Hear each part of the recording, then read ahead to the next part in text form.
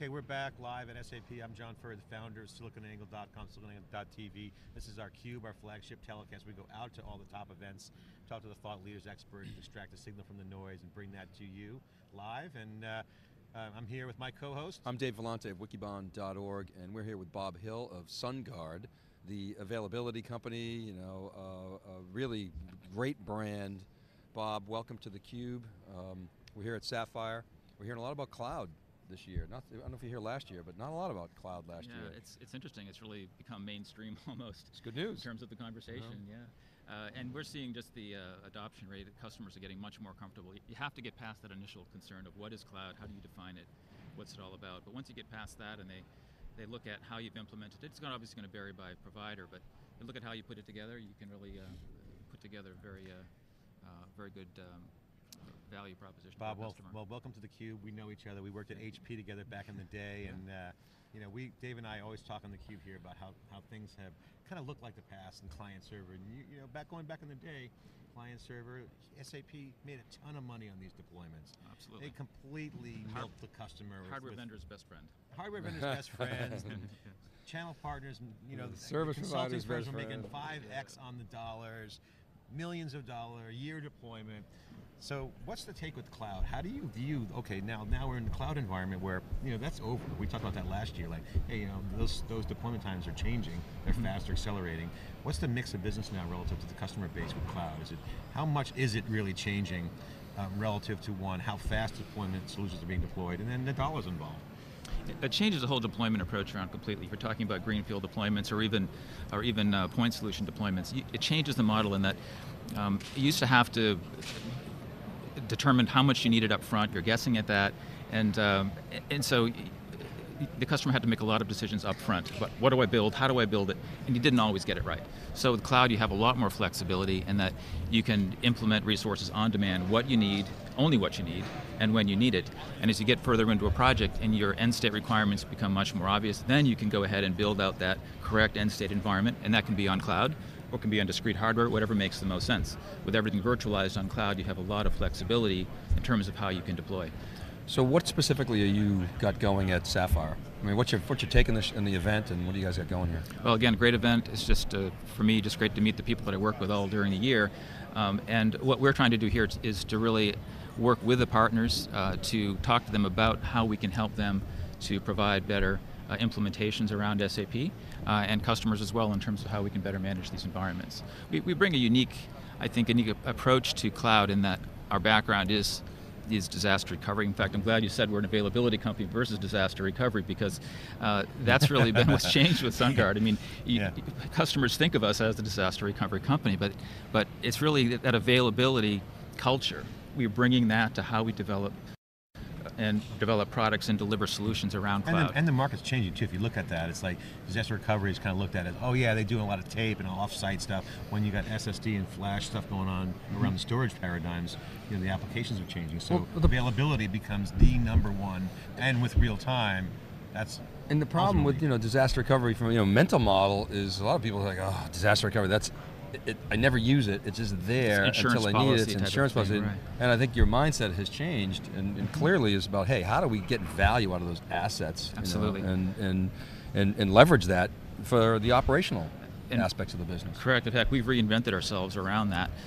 We're a huge investor. We've made a huge investment in vBlock, so our cloud strategy deploys multiple vBlocks, different locations, different countries. So we're providing multi-site capability, so the availability is baked in now. So we're building in resilient infrastructure at multiple locations, but also part of that availability approach is even things like data security and effective change control discipline. All of those things tie into providing an overall availability approach. It's holistic in terms of how we look at it versus something that you deploy the infrastructure and then you worry about DR as a bolt-on. It's all together. That's how you have to do it today. How did that decision come about to sort of, I mean, we talk a lot in theCUBE about converged infrastructure and everybody's sort of going after it, it's a big land grab. How did you guys decide to do that? You probably had some of your own reference architectures internally, doing your own systems integration. And I would imagine there had to be some people in the organization that had a not invented here Absolutely. attitude. So how did that change come about? Talk about that a little bit. Yeah, it was a pretty significant departure for us, where we normally do all the infrastructure design and have our hand in every aspect of it. But really where it's helped us, and we've seen this play out, we deployed vBlock in 2010. So we're an early adopter on the platform, and just the fact that you have scalability at a massive level within a single frame. So you can grow that and not have to worry about interoperability, that type of thing. And from an operations perspective and management perspective, we can be much more productive, we can develop tools. It just gives us a better way of extracting the most value from that platform versus having skill sets in 100 different areas. We can really focus on one single thing and then convert that to better value for the customer. How has virtualization changed your business model? It's turned it on its head. Yeah. Absolutely, because how so? Well, just the fact that it abstracts the hardware layer. I mean, historically, we've invested a lot of time, effort, energy, skill in developing programs that took the complexity out for the customer. We'd have to recover these environments, but there were so many moving parts to get that up and running, and that's what we've done for many, many years. But with virtualization, the fact that you're abstracting that hardware layer, it takes a lot of that complexity out for the customer, and it gives us the ability now to be able to recover in much shorter periods of time in terms of data recovery point, and the cost point has gone way, way down. I mean, it's to the point where things that were only reserved for the financial companies that were willing to invest tens of millions of dollars in replication strategies with SRDF and replicated production environments. It's come down to even the business one users 10 users can have replicated data. But didn't that, Bob, necessitate a complete change in mindset and business strategy for you guys? Absolutely. Because you lived in that world of the tip of the pyramids, super expensive, and you were sort of geared towards servicing that world, and you see virtualization come about. There must have been an aha moment, or maybe it was an uh-oh moment, or maybe it was a hey, let's go moment. A little of each, I think. Yeah, that said, okay, now that's going to force us to change the economics of our business, but the opportunity, of course, is a much larger base of it's something we just had to do. You can't just ignore the fact that virtualization was going to change everything. So yeah, you're taking this revenue stream. If you don't reinvent that approach, someone else is going to do it for you. So again, it's changing things completely. But again, we're not abandoning that. We take that, what's really ingrained in our culture in terms of how we manage availability for customers and keeping their businesses running, and that's what we bring into the application space, specifically around SAP as an example, in terms of how we deliver SLAs, how we take care of the customers, how we, again, looked at that from soup to nuts, how we keep availability in line for customers, because obviously, this is not a backroom application anymore. I mean, you've seen today with the mobility products, the IT is right there at the customer level, so you can't afford downtime. It's just not an option. So availability is part of how we have to design solutions. It's what customers demand now. So I have a couple questions around SAP. First of all, what's unique about the SAP customer base? Maybe you can make some observations there. Well, we've seen in terms of cloud, they're a pretty conservative lot. I mean, they're used to building pretty extensive infrastructures to support SAP.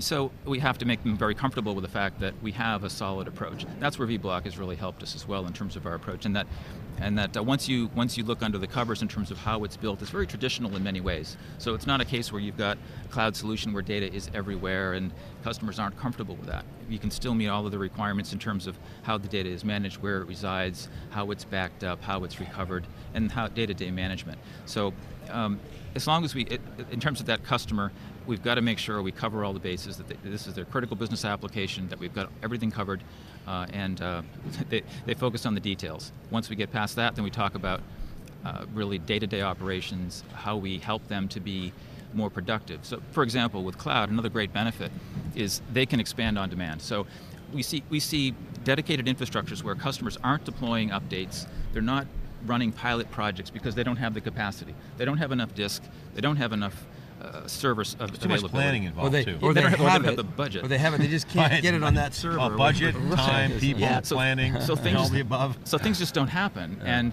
And this is a case, the companies need to operate in the real world. They've got, or the real time really, and that you can't afford to delay those kinds of projects. So they can purchase on-demand capacity in cloud, and then again do things that they never could do before. So it's an enabler for customers. Awesome. How about hybrid cloud? Are you seeing? I mean, I was saying earlier with another guest, we did a survey last year, and very few people were doing hybrid cloud. A lot of people were saying that's a buzzword. It was early last year, maybe even late the year before, but that's starting to change in the broad base. Do you see that, and do you also see that in SAP base, or is that a little bit further behind?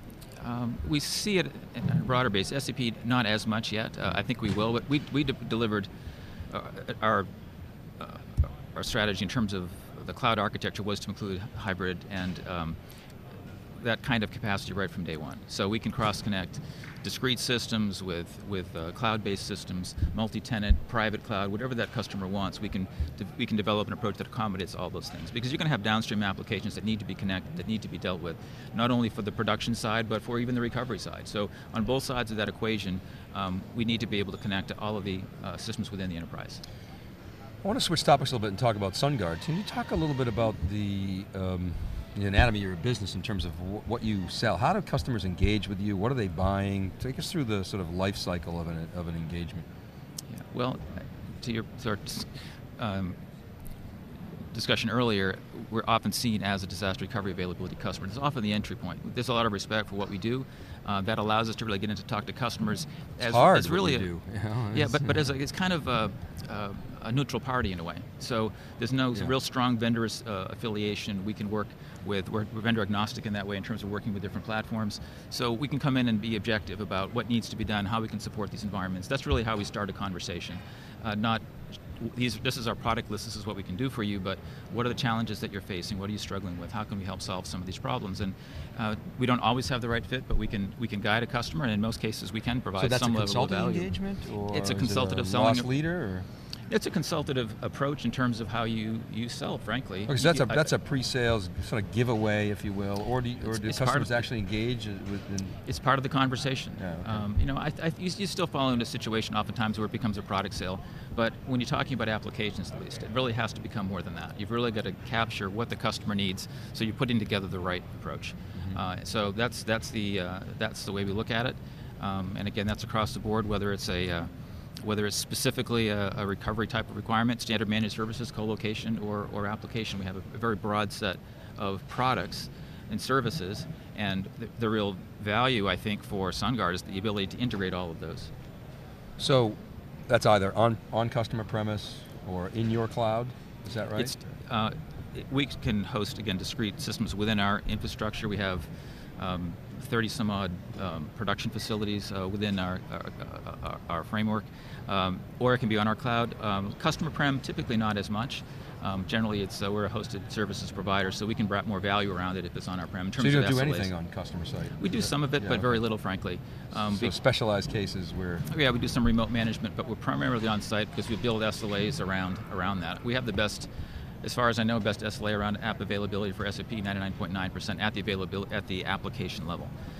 So that's something that that's an important distinction. It's not, you're not talking about the light on the server. Correct. Right. You're talking about what the user sees. Right? Exactly. If that system's not available to the end user, that's considered downtime. If in fact you have a scheduled period of maintenance and it goes 10 minutes beyond the scheduled period, that's downtime. Right. That's how you have to look at production Not availability. like Google's SLA. Not quite. No, a little bit different. Or Amazon's. All right, good. Well, John, I mean, we're seeing a lot of messaging around cloud, but I'm still hearing that the SAP base, Bob, is somewhat slower than the broader market to adopt. But maybe this new thrust and the SuccessFactors acquisition is going to change that mindset. Yeah. What do you think? I think so. In fact, we're so committed to that. Any new customer we bring on for SAP is strictly on our cloud. We're not even offering it as a standalone server option because of all the benefits. And we're willing to walk from that business if the customer has a difference of opinion on that, but we try to show them the value, and in most cases they absolutely do see it. So we're committed to that. All right. Bob, well listen, thanks very much for coming to theCUBE. Bob Hill with Sunguard, the availability company. We've seen a transformation, driving virtualization, working with partners like EMC, doing converged infrastructure with things like vBlock, and Appreciate your insights. Thank It you was, very much. Great to meet you. Great to meet we'll you be as right well. back with our next segment right after this break, so stay tuned from Orlando, Florida, SAP SAPphire Now.